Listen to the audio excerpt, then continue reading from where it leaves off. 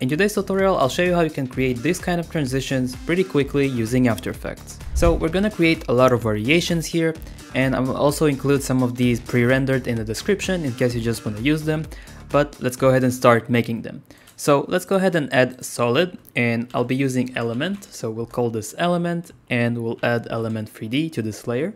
We'll go into the scene setup, and on your starter pack, you actually have something called floor fracture, which is just a pre-fractured object of this small box. And I'm gonna rotate it on the x-axis like so, and scale this up a bit.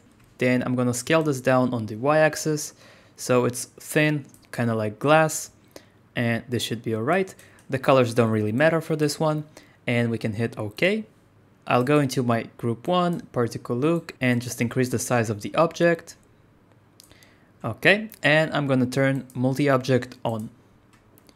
Cool. Let's go back into the scene setup, and I'm actually gonna duplicate this group 1 here. So right click, duplicate, and set this to group number 2. And now I'm just gonna go down here under group 1, copy paste. I'm gonna select copy and paste it onto my group 2. So basically we copied the exact same settings from group 1 onto group 2. Now, if I go into group 2, for example, and change some of the settings around on my multi-object, like the rotation random, and maybe set the size to 0, make sure you're under the multi-object size and not the particle size. And basically we just set 2 variations of the same object. So what we can do is go into animation engine, and we're gonna enable it.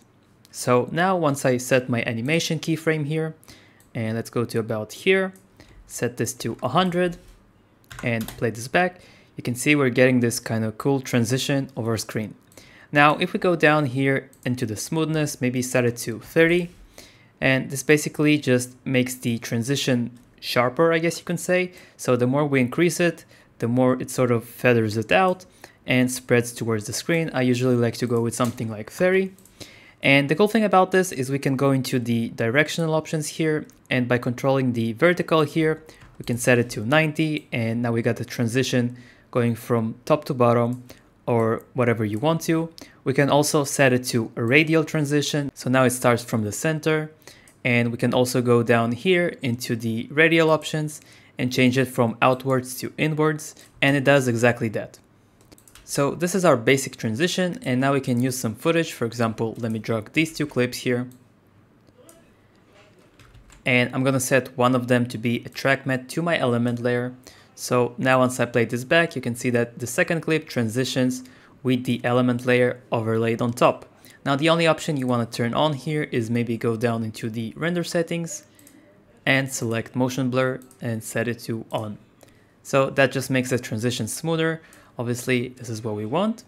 And we can also go into our element layer, right click it, layer styles, and select drop shadow, just so we have a bit of an edge on our transition, and we can go ahead and increase this as well. Now, since we know how to create the base transition, we can go ahead and start changing the objects that it's made of. So for example, I've got this hexagon image here, and what I can do is go into layer, auto trace, and make sure it's set to alpha. And now I just got this mask around it. So if I go into element here under my costume layers, I can set it as a costume text and mask here. So I'll select it under path number 1. Let's go into element now and extrude it. Now we've got this object here in 3D.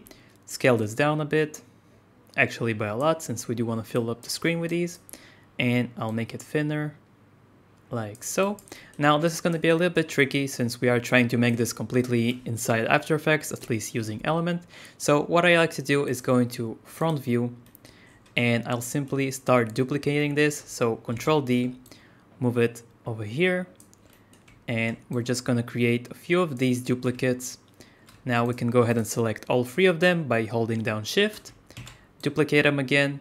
Now obviously this can take a while, and what I like to do is create a new group, and I'll just drag this group folder 1 here into the new one we created. And now by selecting the folder, I can basically control all of these.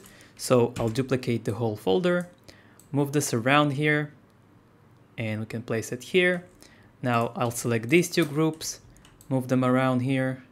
Okay, so this might take a little while to set it up, but once you're done, it's basically complete. So let's move this a bit here to the center and place it here. Now we'll do the same exact thing. So I'll duplicate this whole group layer and set it to group number 2. Hit OK. Let's disable the animation engine from before. And I'll just set the group 1 here, maybe place it around the center. And we'll do the exact same thing. So I'll copy group number 1 onto group number 2. And under group 2, let's change up some of these settings and maybe the size as well.